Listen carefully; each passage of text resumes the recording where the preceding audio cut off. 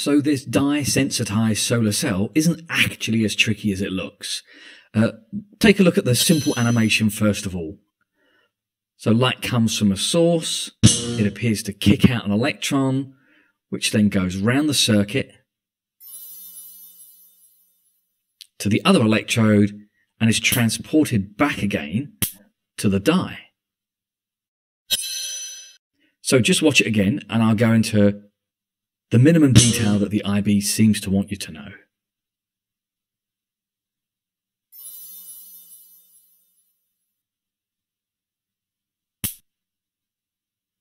Alrighty, let me add some labels and we'll go through it step by step.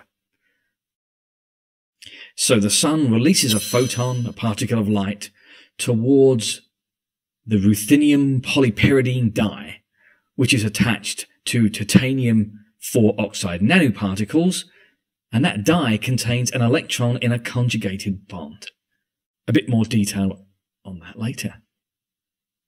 When that sunlight hits the dye, it pops off that electron, which travels through the titanium-4 oxide, into the conductive glass negative electrode. The negative electrode is giving off electrons, and that's why it's negative.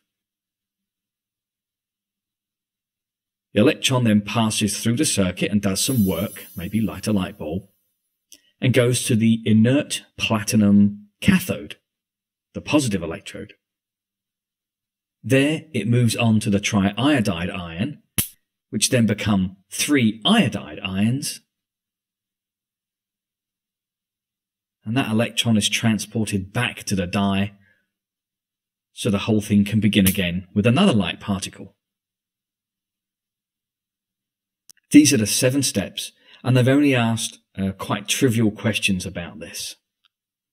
So step 1, the photon is released from the sun.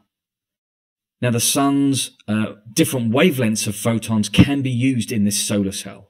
That's a byproduct of the nanoparticles, so many different wavelengths can be used.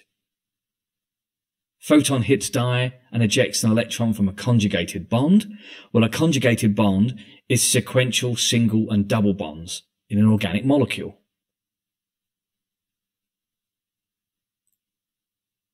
The electron moves through the titanium-4 oxide nanoparticles. They've asked about those nanoparticles. They have a high surface area. They're very small. So lots of dye can be made available for this solar cell to work. And it also means that different wavelengths of light will also work. The electron moves around the circuit and does work. And so work is another name for some electrical activity, such as lighting up a bulb or powering something. The electron then moves to the platinum. Platinum's inert, receives the electron.